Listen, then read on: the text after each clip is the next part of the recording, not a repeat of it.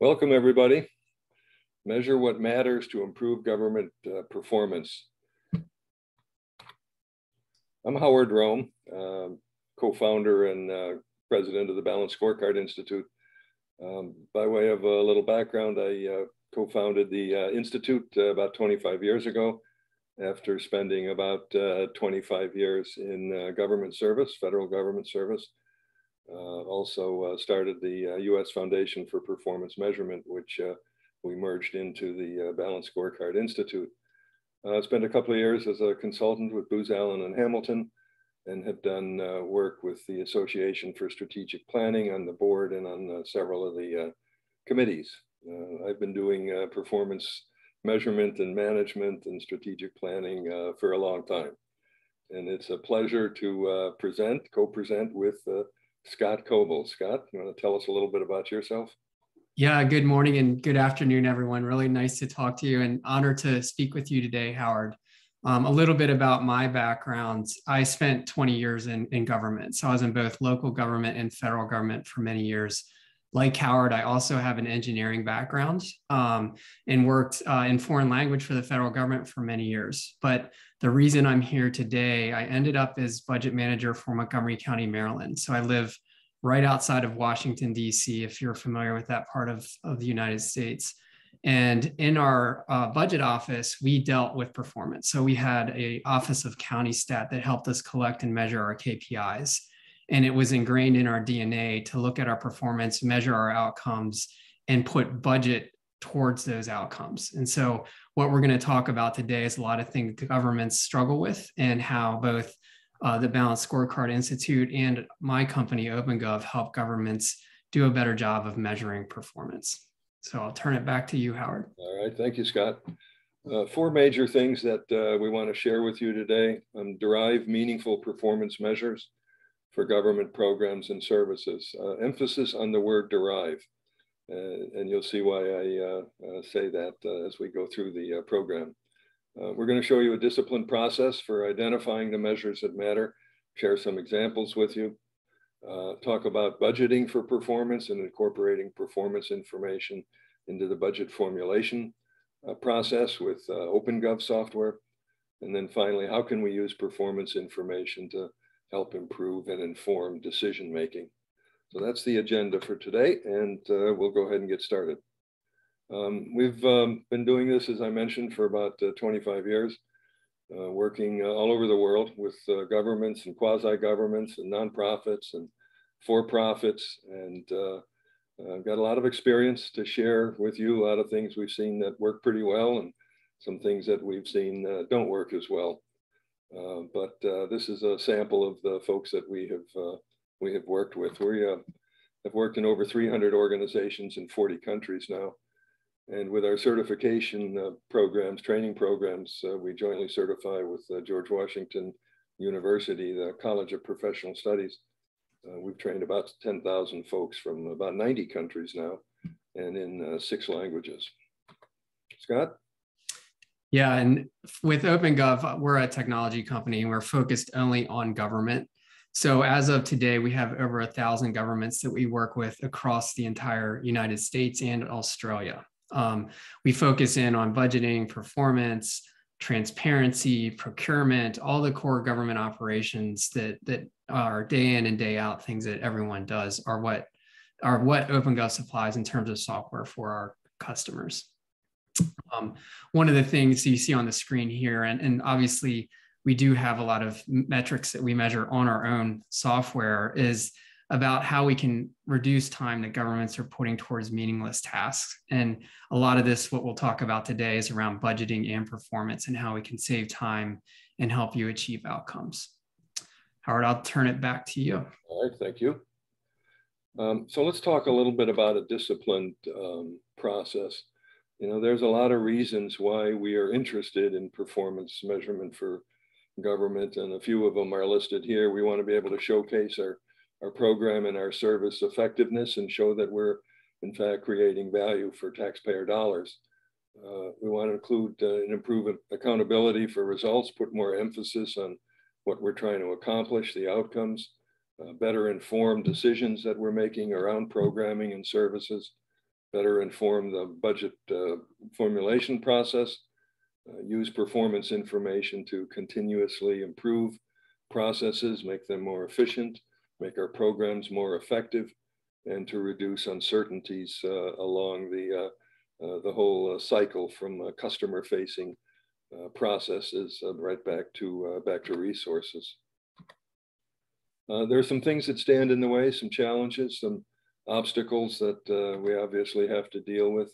One is that the KPIs, and I'll use KPIs and performance measures interchangeably. I know we could have a long nuanced discussion of the difference between a KPI and a performance measure, but I think for the purpose of today, we'll just go ahead and use those interchangeably.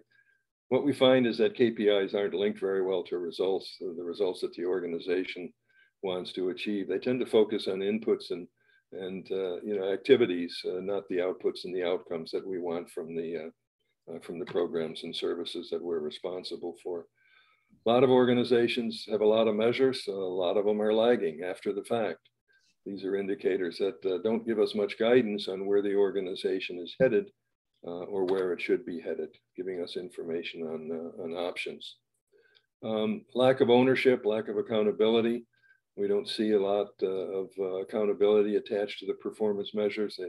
They're counted because somebody told us we have to count them, count things, right? That's why a lot of performance measurement programs are not very successful. There's an awful lot of measures, a lot of data, not much information. And so what we're trying to do is sort through that, separate the wheat from the chaff and get to the good stuff. And so that's what we're going to share with you today. A lot of times we see KPIs that are selected because they're easy to count. If we're sitting around a room saying, what should we measure? The first tendency, natural human tendency is to count the easy stuff. And those are usually inputs and sometimes outputs too. And lastly, something I've seen, I've traveled the world doing this stuff for many years. You see an awful lot of KPIs that are picked because everybody uses these, right? My friend said this is the right measures that we should be using. So how do you create measures? So here's some options, right? We can, some of the software packages that are available have libraries of measures by sector, by department. There's a university book, a book of measures. I think it has something like 800 or 900 pages, a compendium of performance measures. Or we could buy a book on the 75 measures that everybody has to know. We could ask Alexia, or we could do a Google search, or what usually happens, we get a few folks sitting around a conference room, and the key question they ask is, okay, what should we measure? Our experience is that these different approaches inform the discussion, the conversation, but they're really not a substitute for a process, for a discipline on helping to get to the measures that matter. The example in the last slide ended with, okay, what should we measure? A group of folks sitting around a table asking a question. That's the wrong question to ask. It's an important question, but it's not the first question. The first question is, what are we trying to accomplish? So by asking that question first, you sort of immediately take the conversation in a new direction. It's not just about what we're doing in this program or service area. It's about what does an outcome look like through the eyes of the people that we serve. What are we trying to accomplish? For those of you who have taken Stephen Covey training, I think one of the leadership principles, number 2, if memory serves, I took that course a long time ago, was begin with the end in mind. Over and over again, as we have worked with organizations of all shapes and sizes and types and sectors, starting with the end in mind makes a huge difference. It is a game changer. If you can start the conversation, not about, what does my program need next year from a fiscal point of view or from a budget point of view, but started by saying, who benefits, what are we trying to accomplish? And then ask the follow-up questions. Second question is, how will we know success when we see it? Right? What does accomplishment look like in concrete terms? Right? Not abstract, not fluffy. What does it mean in concrete sensory terms? And now we're ready for the question that most folks ask first, and we ask in the third position, how will we monitor and see whether we are in fact being successful or there's a lack of success as we motor along toward the goals that we have set for ourselves. So the discipline starts from high altitude. And we always like to start with the hard measures first. Those are the strategic measures. How am I going to measure outcomes and intermediate and end outcomes, right? And the way you start that is by talking first about what you're trying to accomplish. And the way you talk about what you're trying to accomplish is to start with mission and vision. That's the way we found after trying an awful lot of different approaches. How do you get to the measures that matter? So we start there, and we ask ourselves at the next level, drop down to altitude a little, what's our strategy and our plan? Strategy is an approach and a plan from many options that we have for delivering our programs and services. What are we going to select as the way we're going to proceed to deliver on the promises we've made in our mission and our vision and our values? Third level, how do we align the programs and services with the strategy? And the fourth level, when we get down to the desktop or to the shop floor, how do teams and individuals align and prioritize the work that they do and get the important stuff done? So by thinking from high altitude to low altitude and thinking from end accomplishment to what do I need to do to deliver that, what you're doing, the basic principle here is looking for cause-effect relationships. At the heart of a good performance measurement system, in our experience, is this idea that things are related. There's causes and there's effects. And so what you're going to see for the rest of the presentation is a play on that logical framework. So there's really two parts to getting to the discipline process. The first one is to find the right measures. And then the second one is to use that information in meaningful ways to improve decision-making and better inform the choices that folks are making. We've developed a model to do this, a disciplined model, the EMPRA KPI model, we call it. And so on the left, we have the find the right measures components, right? And when you think about performance measures, most folks think of it sort of narrowly, right? They put a fence around their program or their service, and start with the what should we measure question. A good performance measurement program is really a high-level program that leadership is behind. It's not just about checking the boxes because somebody said we need to measure stuff, right? So we're going to start a measurement program by getting leadership engaged in answering a question on everybody's mind. Why do we want to measure, right? Why are we going through this process? What's in it for me as an employee? What's in it for my government agency, right? What's the benefits? We're going to establish some teams, and we're going to lay out roles and responsibilities so folks know what they're responsible for. We're going to agree on a process and the procedures we're going to use to implement that process. We're going to understand where we are in the automation selection process. Do we have software in place? Are we buying software? Are we going to use just spreadsheets, or are we going to go with more sophisticated reporting software, for example? And then the other thing you got to think about here is, you're not just creating a measurement program. Measures are a means to an end. They're not the end. At its heart, what you're really doing is trying to build a high performance organization and using performance measures as one of the inputs to getting to high performance. You're essentially creating a changing hearts and minds initiative. That's what a good performance measurement system is. It's really a change management initiative, which is why we want leadership involved and why we want the change management folks involved, thinking about how we're going to take advantage of the innovation and the technology, and the new agility that we're trying to build into our organization. How do we change hearts and minds as part of this process? Last part of the getting ready, the launching the program, is articulating and communicating the agency's strategic intent. Remember, starting with mission and vision, we're going to break that down into strategy, strategic themes, and results, we call them. And we're going to break that down and align the organization around strategy. So how do we communicate that? Then we're going to jump over to intended results. The way we're going to communicate that strategy is through a set of strategic themes and a set of strategic objectives. Typical organizations will have about a dozen, maybe 14 strategic objectives at the enterprise-wide level. And these are the continuous improvement activities that the organization does to improve value, to create value for citizens and other stakeholders. So following our own advice, where we said, talk about the accomplishments first, we're going to describe those as intended results that we want. Then we'll understand some alternative measures at how we can measure those intended results, make some choices, and then define and document. And then we're ready to start measurement.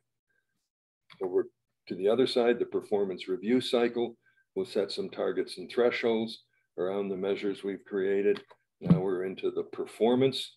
Part of performance is running the programs and services that we're setting the measures for, in addition to the strategy that's driving those programs and services. As a result of the conversations that we've had on finding the right measures, inevitably the teams will develop some ideas for new initiatives or new projects that will help improve performance of the organization. We want to address those as part of this process, implement improvement initiatives, collecting and visualizing the performance information. Then we go to a review cycle where we analyze and draw conclusions. What do we learn? We've transformed performance data into information, and we've transformed into information into useful business intelligence. Two transformations. Then we're going to adapt, we're going to learn, and we're going to grow. We're going to share the information. And when we go back through a feedback loop, typically once a year, to adapt the new learning and what we have picked up and decided to do more of and do less of, and then go back through a cycle again. So performance measurement is not static, right? It's dynamic. We get smarter on which measures matter the most. We won't get it right on the first pass of a cycle like this. You will get smarter as you do it each year. Some measures will drop off because they're not providing the useful information you thought they are, and other measures, new measures, will be added. Another dimension to this is what we call the types of measures, right? You have to have different hats on to measure different things. Strategy is different than operations. So when we think of strategic or impact measures, those are the program measures. When we worry about how effective our programs and services are, those are the measures that we're interested in. What are we actually accomplishing, right? On the operational side, these tend to be more departmental measures, and we think of those more in operational terms. Operationally, we think of inputs and process measures and outputs, number of things that we produce or number of people we serve, for example. There's also a set of project measures as defined by the Project Management Institute. They have 4 types of measures: schedule adherence, resource adherence, scope creep, and risk. So those are important considerations as we are running keeping the trains running on time, I like to say, on the operational side. When we come to program measures or strategic measures, we're interested in the intermediate outcomes, and then we're interested in the end outcomes. By way of example, an intermediate outcome of a disaster relief program is that relief is provided in a timely manner. But what we really want to know is whether people's lives have improved as a result of our program, and that's the end outcome. So this combination of things gives us the ability to put our performance measurement stethoscope in various parts of this cause-effect relationship cycle. And what we end up with then is picking and choosing for our reporting format which of these things we want to measure to inform decision-making. Here's an example. This, on the operational side, this is a program to reduce dropout rates for kids. It's a dropout prevention program. So on the input side, we'd measure the dollars we're going to spend on it, the budget, or the number of FTEs that we've devoted to it. On the process side, we might be interested in the quality or consistency of the delivery of the program, the timeliness of the program. We might be interested in how many people took the program, how many programs did we hold, and so on for the output side. On the strategic side, on the impact side, we want to reduce child dropout rates, right? That's the ultimate goal here. We also want to see graduations, behavior improvements in kids, school attendance, cause effect. Remember, right? We would expect school attendance to improve, and child dropout rates to improve as well, reduce those rates.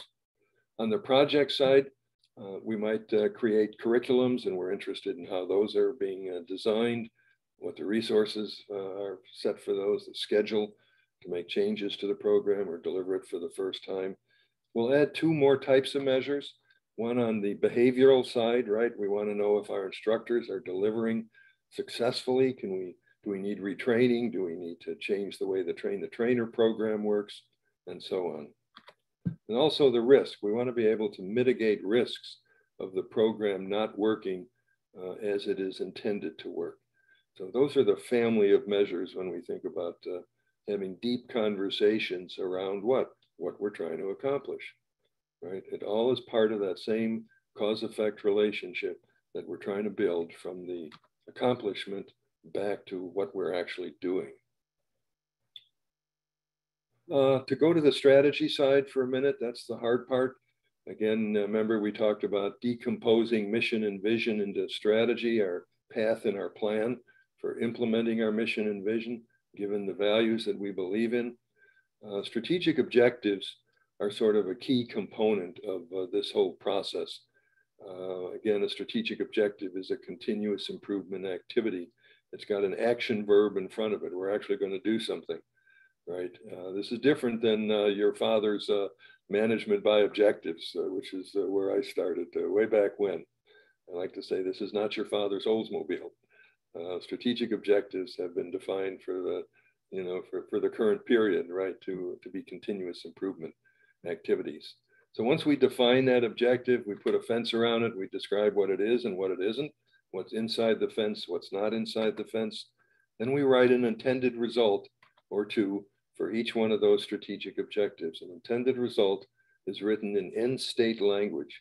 Assume you are wildly successful and write the result that way. We'll show you some examples of that here in a minute. Once we have the intended results, we can identify some KPIs for those intended results, and that's going to give us the strategic part of our performance measurement model. So those steps describe the intended result, understand some alternative measures, and then select the right measurement for each one of the objectives. We use a couple of other tools to help get at measures. Not all measures are direct, right? We need to measure indirectly sometimes. Cause effect, remember that? The fishbone diagram on the right there at the bottom is a very popular tool. I'll show you an example of that in a minute. Process flow analysis to identify bottlenecks and reduce cycle times, improve quality. That's a useful tool. Logic model has been widely used in government for quite a while. Inputs, process, outputs, and outcomes. So you got a number of arrows in the quiver to be able to help you sort of get your hands around what's the right measures, what should we be measuring. One of the best tools we've come across in years is a strategy map. And we use it all the time in balanced scorecard work. For those of you who aren't familiar with a balanced scorecard, it revolves around 4 perspectives or lenses that you can view performance of an organization through. The 4 typically used are, in the case of government and nonprofit, citizens and stakeholders, or in this case, this is a university client that we had, learners and other stakeholders. The second perspective is financial. In the case of mission-driven organizations, it's really about stewardship, right? Making wise use of other people's money. Third perspective is internal business processes. And the fourth perspective, Kaplan and Norton 25 years ago, 30 years ago, called it learning and growth. We call it organizational capacity. It's a little more expansive than just human capital. It includes the technology, includes infrastructure, includes governance, includes the kind of things that you need to do to be able to deliver capacity and deliver work to part of the value chain. Remember I talked about cause and effect? These are strategic objectives. The ovals on a strategy map start with an action verb, and they are continuous improvement objective, things that we want to become world-class at. And it's a map of how we create value for the end of the value chain, in this case, learners and other stakeholders. And you actually read the map as an if-then logical connection between these strategic objectives. By way of example, to get to some strategic measures that matter, we took this strategy map and then we laid out a set of intended results for each one of those strategic objectives. Remember, an intended result is the outcome that we're looking for. And how will we know it? We're not going to take on the whole organization, right? The advantage of this is that you break things down into manageable chunks. That's really what a strategy map is very good at. It helps you organize the complexity of a high performance organization and chunk it down to where people can actually understand it and work on it and put a fence around it and then combine things in cause-effect relationships to actually show how you create value. So in this case, the intended result of improving program services and quality is that our programs are recognized worldwide for their high quality. Now that we have that, we can talk about, well, how will we know success when we see it? Remember question number 2 earlier. The answer is we've got some performance measures that would help us know whether we're making progress toward that desired outcome.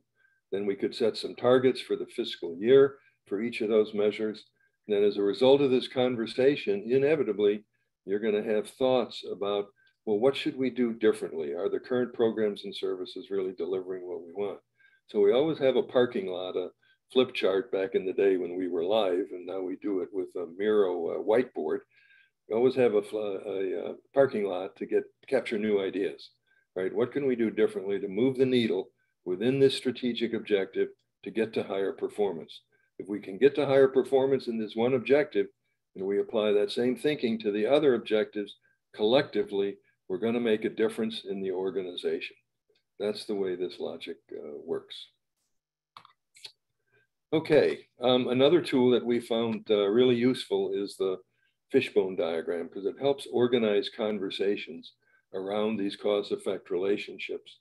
For example, one of the strategy or strategic themes we see a lot in the balanced scorecard work is something called operational excellence. It's a pillar of excellence, if you will. We want to operate our organization with excellence, and that means a whole bunch of different things to different people depending on where you sit in the organization. But so let's take a look at the desired result. We want high quality programs and services delivered on time. So we can lay out a diagram like this and say, well, what are some of the causes and effects of getting to that desired result? And how will we know success when we see it? What do we want to do? Improve citizen stakeholder satisfaction. We can identify the components of that and then set some measures for it. Same with improving product and service delivery to get to that result. Components and measures. Improve the interaction with our customer is another key bucket, if you will, for getting to high quality programs and services.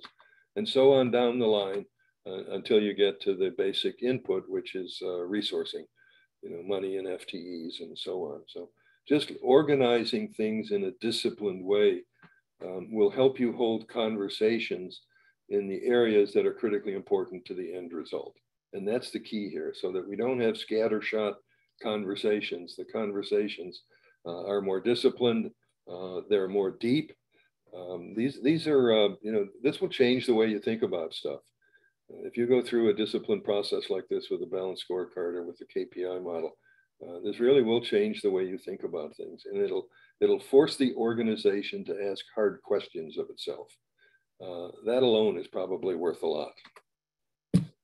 One of the things that we see a lot of is the difference between leading and lagging indicators. Folks are always worried about that. It's easy to collect the lagging indicators, isn't it? The leading indicators, I mean, right? Those are the easy ones to count, precursors of potential future success, number of potholes I filled, number of programs I ran, number of people I put through a program, and so on. Lagging indicators are what we're more interested in from a strategic point of view. So I'll use a smoking cessation program here as an example. A leading indicator might be the number of programs that we held to try and educate folks to stop smoking. That leading indicator, the cause effect will lead to a lagging indicator of the population that smokes, the percent of the population that smokes. And then finally, what we're really interested in is that lagging indicator becoming a leading indicator for the final lagging indicator, which is what happens to lung cancer rates. This is a very simple example where leading and lagging are very useful. Again, remember cause effect, cause effect. We're trying to get at the things that drive the outcomes that we're most interested in. That's the whole premise here. Sort of to wrap up my part of this, this is a one-page balanced strategic plan. We use the balanced scorecard framework that we developed 20 years ago to create this. This was based on work that we did for the city of Newark when Cory Booker was mayor, now Senator Booker. We laid out a program of what's the vision or the mission, developed 4 strategic themes, wrote some intended results. All of this is done not by us, but with the team of folks who are experts at this. We're the facilitators. That's what we bring to the table. But the real knowledge, the real education, are the folks who run these programs, run the cities, run the governments. So now you've got the high altitude stuff, very clear and very easy to understand, and a focus, a way of building on it and get more detail later. More detail comes when we break those strategic themes into a set of strategic objectives. Remember those 4 perspectives? In this case, they were called constituent, stakeholder, financial stewardship, business processes, and organizational capacity. People will change the names of the perspectives to fit their organization. If we were doing this for a private sector company, financial would be in the top position and customers would be in the second position. In other words, we switch the top 2 perspectives because the end of the value chain for private business is profits and owners' equity. And so that's the end of the value chain. But when it comes to government, the end of the value chain is quality of life of citizens. So that's the difference in the 2 balanced scorecard approaches. Same for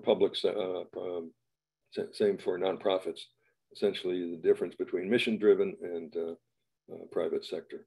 So once we have the strategy map and the strategic objectives, we can set a set of measures and targets, and then again, a set of new initiatives that we'll pursue probably next fiscal year, right? This is the dozen or so that make what I call the A list.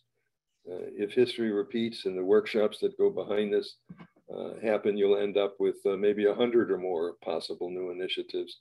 And through one of the steps in the framework, you winnow it down to the dozen or so that would go on your A list of things that are really important to do.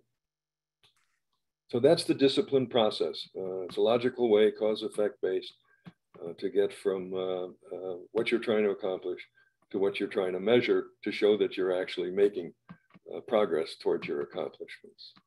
Scott, I'm going to turn it over to you. Perfect. And Howard, you can actually go to the next slide. I'll do the software after I give a quick overview here. Right. So yeah, for everyone that's in government, what Howard just showed you, what the Balanced Scorecard Institute can do, is something that frankly we see almost every single government struggling with. And where that comes into play and having a framework and model is getting you off the ground and looking at achieving your objectives and outcomes as Howard just laid out, and putting that framework in place is key. But there is a point then you're going to have to be able to have tools to manage your KPIs, to align your performance with budget, to communicate. And a lot of you that work in budget offices with the Government Finance Officers Association, to have that performance in your budget books. And so that's where OpenGov comes in play. And you can see on the slide what we offer as a company, obviously budgeting and planning and performance.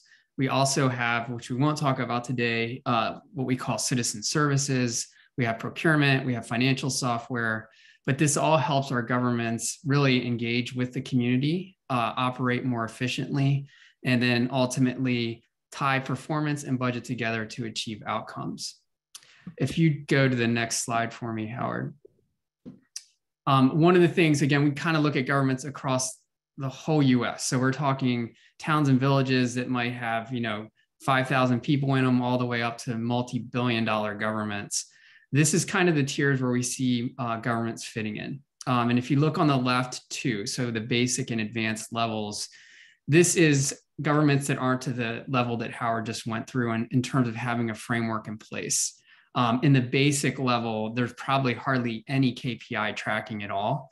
If there is, it might be just a few KPIs like Howard mentioned, because everyone else does this. So they're copying what another government has, and they're just throwing it in their budget publications or their strategic plan just to kind of check a box.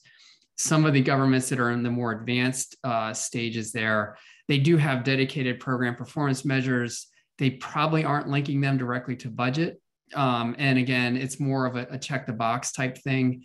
I can tell you though, 90% of governments fit in that basic and advanced level. Where we do see very sophisticated governments, that's when they have that framework in place, like Howard mentioned. They're projecting out measures. So one of the things in the advanced and basic buckets, a lot of governments just look at what happened in the past, and they're not actually projecting out what they're going to do from a KPI perspective in the current year or even in the next 2 years. And GFOA and the other body is the ICMA recommend absolutely projecting out those performance measures. The other thing in the sophisticated level, Howard mentioned this at the beginning, dedicated staff or like an Office of Performance and Accountability or a county stat or city stat offices that are managing this year round. They're actually doing performance reviews with their departments and within the programs year round and work hand in hand with budget and the executives. If you go to the next slide, Howard, I think there's one more here. So when we look at it, and obviously with my background in budget's a year-round cycle, and it's become more and more important for governments to constantly, and as Howard mentioned, continuously manage performance along with budget. So there's amendments that happen throughout the year. There's adjustments that you have to make. If anything taught us with CARES and COVID the last 2 years, governments have to be very flexible. And so constantly monitoring the performance, monitoring your budget, tying them together and updating your strategy is something that is a real year-round cycle. And you can see that kind of represented here with this chart. I think the next step we'll do, and Howard, if you go one more slide, I think the next step we'll do is I'll show you a little bit of software and go through some examples of governments that we work with on how they do everything from communicate their strategic goals and their plans, how they capture and manage performance measures, how they align performance to budget, and then ultimately how they use us for internal reporting and dashboards and communication. So with that, Howard, if you don't mind giving me screen share, I'll take control here. And Howard, there was a few questions in the chat while I'm bringing this up that were for you, I think specifically. Okay. So I'll take a look at those while you're doing the software demo, and if the time we have at the end, we'll tackle some of those. Perfect. And Howard, can you see the City of Winchester's goal? So I'll give you a couple examples here. And again, this is just one example, but the City of Winchester is a city out close to where I live, where their finance director is also their city manager. So it's not a real big city. And one of the things they did a really nice job of, even though they're getting more sophisticated with this, is being very transparent on how well they're meeting their goals and objectives. So Howard had mentioned, I guess there's usually 12 to 14 goals or objectives. In their case, they had 5 main goals and they had multiple objectives underneath it. But one of the things I thought that they did an excellent job of is being transparent. And so Mary Blows, the finance director there, and she has this page up here. In this case, we're looking at basically economic development, or how well they're doing with what they call working Winchester. And so they have their KPIs in here for the public to go through, and they can look and see if they're on target, where that Winchester is maybe not meeting their goals, right? So I think personally, as someone that came from government, being transparent and open about this is key, right? No matter where you are in the country. We're supported by taxpayer dollars, and being very upfront on your objectives, how well you're meeting your goals, just builds public trust. So this is one example, and this is online if you want to look at it. It's under City of Winchester Strategic Plan. One of the other things, just to note, a lot of governments have requirements. So this is this is Tallahassee, Florida, again, a growing growing city, and one of the things the ICMA awards is performance management, and they won that certificate in 2021, and I think they're going to get it again in 2022. But as you have these requirements as governments, that's something that OpenGov can help you achieve. They followed a similar model with Winchester, where they dive into different objectives that they had and show how well they're performing against them. It's not just limited to your strategic plans and how you can communicate with OpenGov. So I work with a number of governments, and Howard and I talk about this. The American Rescue Plan has a huge performance component in it. So for any of you that are working for governments over 250,000, or sorry, who have residents exceeding 250,000, you have a performance requirement to report back to the US Treasury. And so Phoenix obviously fits into that bucket. And they have a whole dedicated site on how well they're performing, very transparent again and open, and how they're using those American Rescue Plan dollars, right? So they're aligning the funding that the federal government's giving them with outcomes and meaningful measures that are going to impact their community. And to, what I'm showing you now, we're showing you, as Howard mentioned, I'm showing you with the end, and we'll walk through how this is all put together. But for those of you that work in budget offices, there's a huge component of performance in budget, right? And so this is looking at a typical budget page here. There's a lot of information about where dollars are going, how it's going to, impact different areas of the programs and staffing and all that. But within budget documents, it is a requirement now from GFOA to have performance as a component. So a lot of governments are trying to get there. In this case, this is a bigger government, but they have clearly outlined, and just here in this table, shown where their performance measures are, how they line up to goals and objectives. And so as Howard lays that framework down, we don't see a lot of governments that have a really consistent framework. It's kind of all over the place, where you might see just a table of KPIs. And I think that's where the two companies really work well together, right? Howard can get you off the ground, get your performance measures in place, align your objectives and goals, and then we can help you manage them and then communicate them both internally and externally.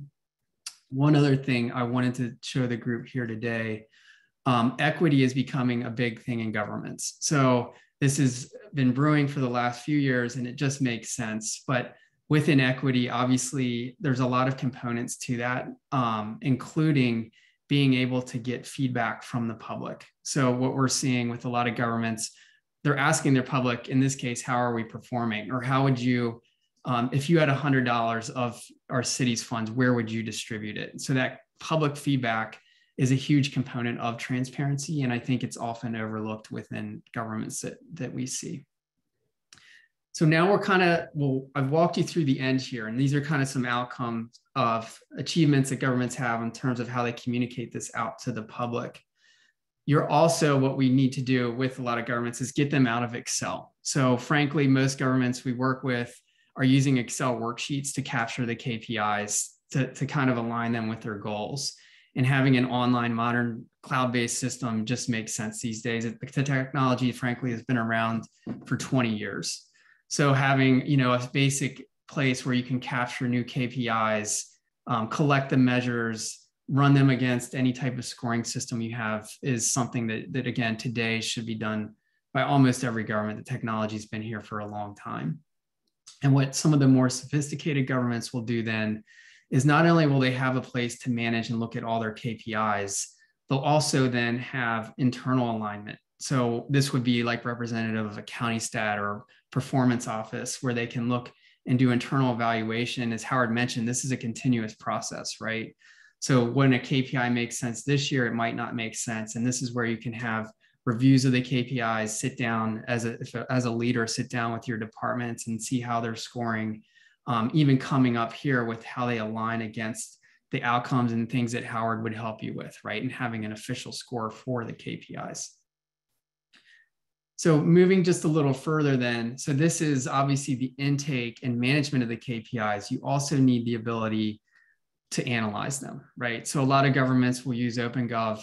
They'll use us for our dashboards and reports where they can look at the KPIs collectively in a dashboard. So if you think about it, this is a public works example, looking at potholes or all those, not just the output measures, but the outcome measures as well, and looking at them universally in a dashboard is a nice way, again, to kind of collectively view everything. And then when you want to get down into the details, if you click on and click down in on those tiles, you can drill down into a much greater level. So this is getting pretty sophisticated.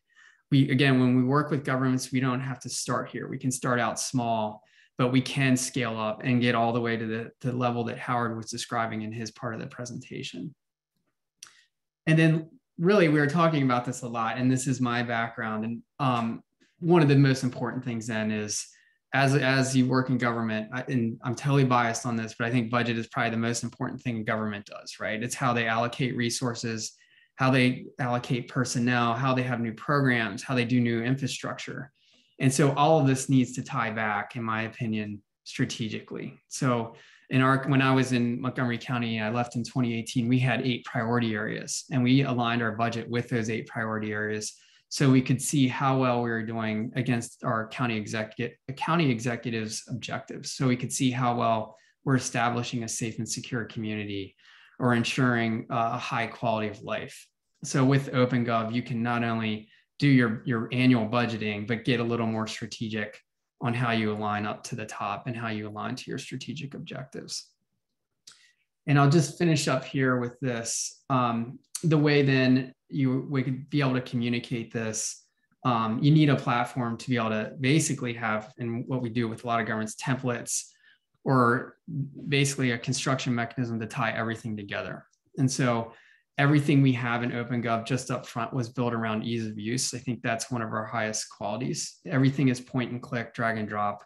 There's no coding in the software. It's all web-based. We maintain all the versions for you. And we work with, like I showed you earlier, governments that don't have IT. So to that end, we've really put everything in the end user's hands, whether it's a budget analyst, a public works staff member, a police chief. It's really used by all users of government. And so OpenGov provides governments with the tools, again, to make them more accountable and effective. So that's just a quick snapshot of the software. I know this is a small portion, and we wanted to leave a little time for Q&A here. But again, if you want to reach out to either of us, Howard or myself, on anything that you've seen today, please feel free to reach out. I think we put our contact information here in the next slide, which I'll now turn it back over to Howard.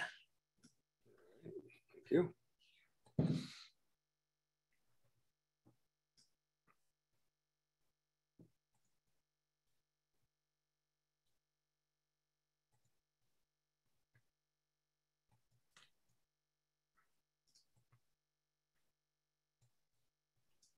Get back to the end here.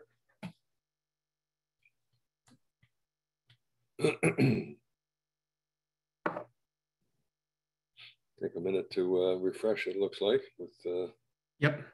And while that's resource. Pulling that up, Jose, we do have language translation. So oftentimes, and I probably had it on a couple of those pages, we'll just leverage like a Google Translate that can translate into well over 100 languages. If you need to translate everything with a real translator, that's obviously a little bit more work.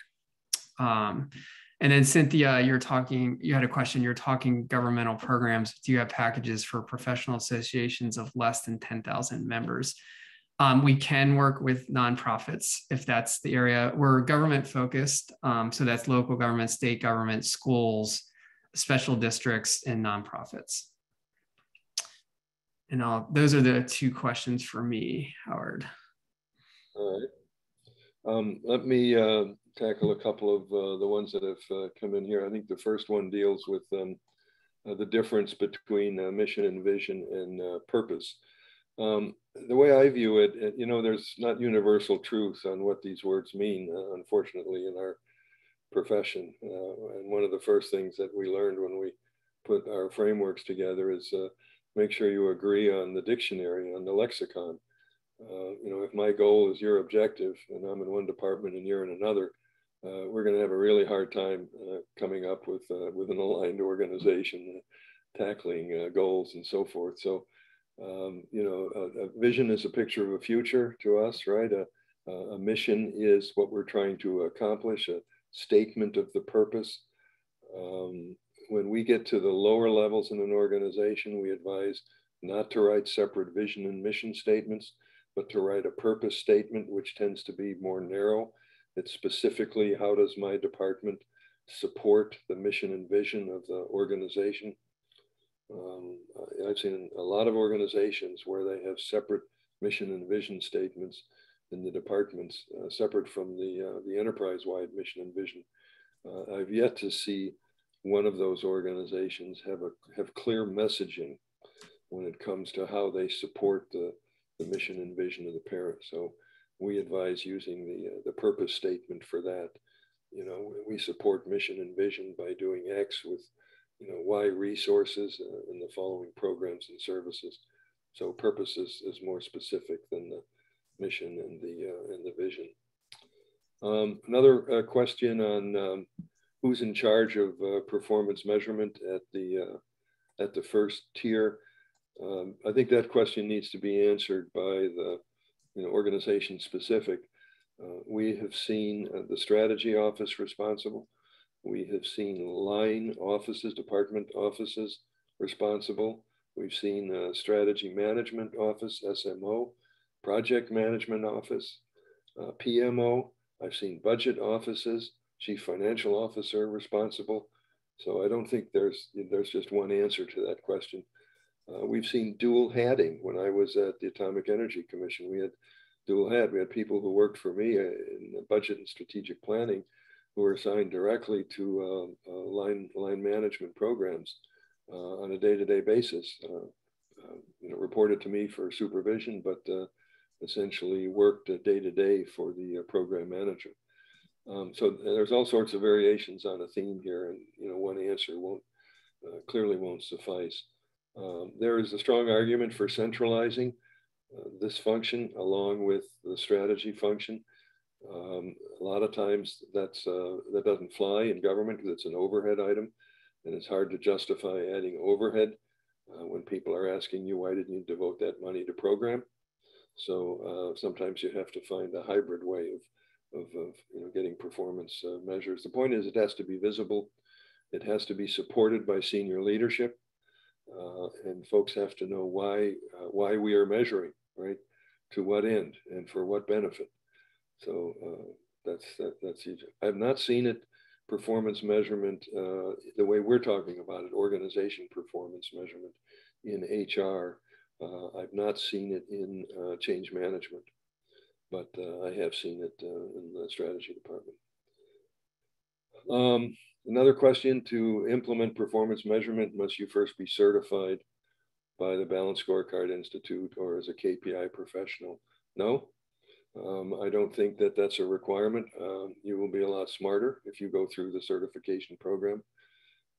As I mentioned, we jointly certify this with George Washington University, the College of Professional Studies, and those programs are very popular and all over the world, taught now in 5 or 6 different languages. So there's some real good options for you on the training side. We have 3-day and 5-day versions of our KPI and our Balanced Scorecard courses. We have an OKR certification course now. I'm working on a strategy execution certification course. So we definitely believe in training, and the folks who have gone through have some pretty strong testimonials about what it means to go through it and have a disciplined process for attacking strategic planning and measurement and management.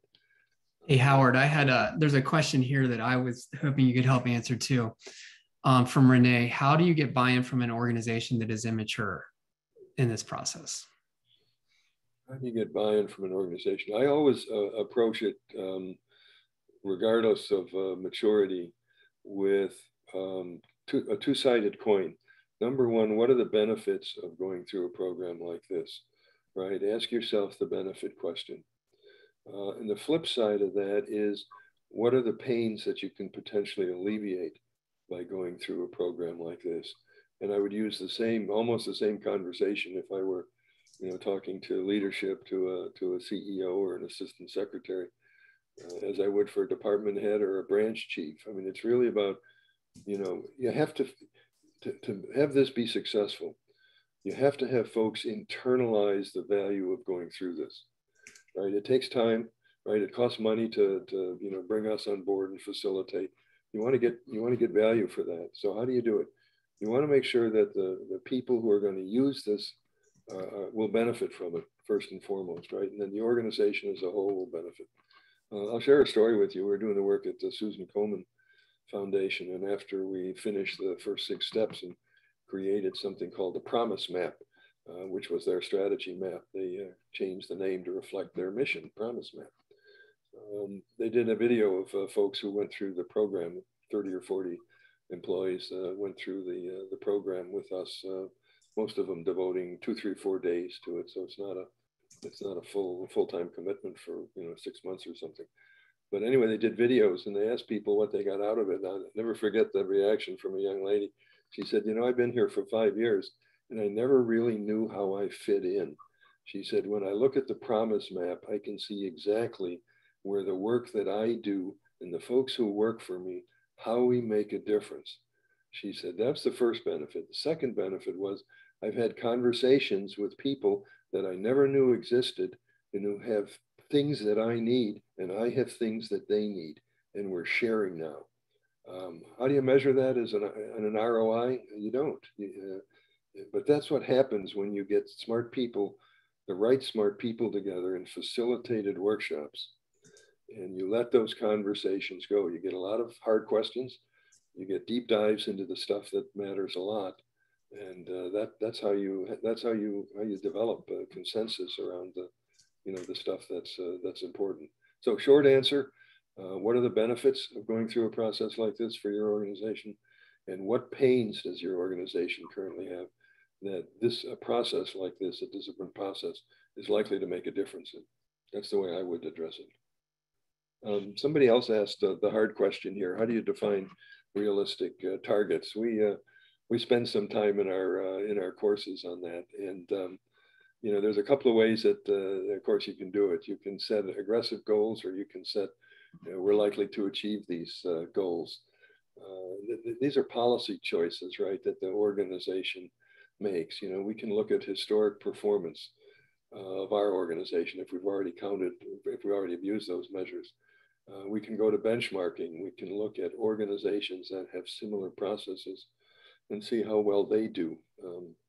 By way of example, when Southwest Airlines was building their balanced scorecard, they ended up with a strategy map. One of the objectives was improved cycle time, which to them was the turnaround time of the airplanes on the ground to get them in the air faster to generate more revenue. As you know, Southwest Airlines sort of broke the mold of how to run an airline 30 years ago.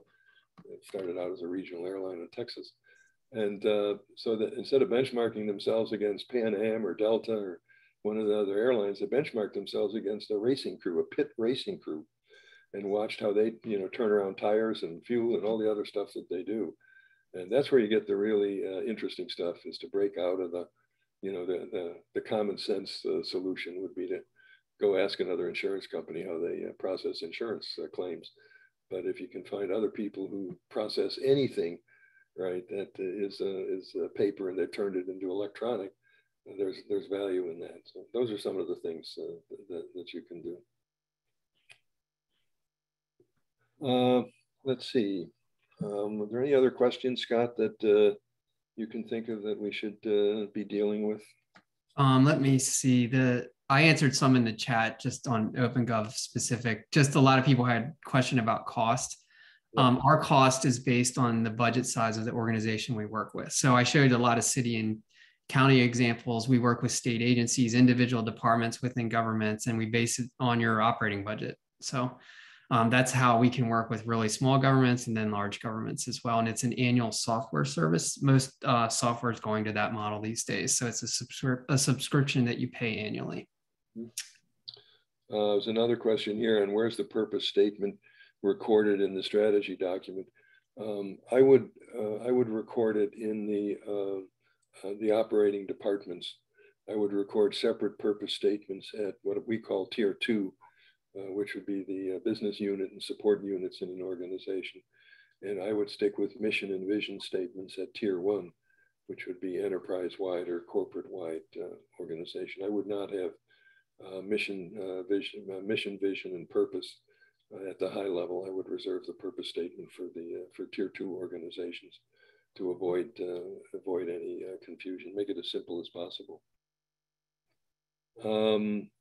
Training on program monitoring and evaluation. We get into program monitoring and evaluation in the new OKR course, and we'll have more of that in the strategy execution. We've come up with, based on our experience with these 300 organizations, we've come up with 5 strategic imperatives that an organization can work on to improve the implementation of the strategy. And one of those imperatives is performance reporting, performance informing, and performance informing to evaluate and to monitor and to use the performance information, the right chart for the right purpose, along with how do you use the information to improve performance. Let's see. I think that's all that I see, Scott. I think we're at sort of at the end of our hour, and I guess I close by saying, on behalf of both of us, Scott and myself, thank you for taking the time to listen to us, and hopefully you've learned some new things. You might be able to apply some new things when you go back to work. But it's been a pleasure. I appreciate it. Scott? Thanks, everyone. Thank you.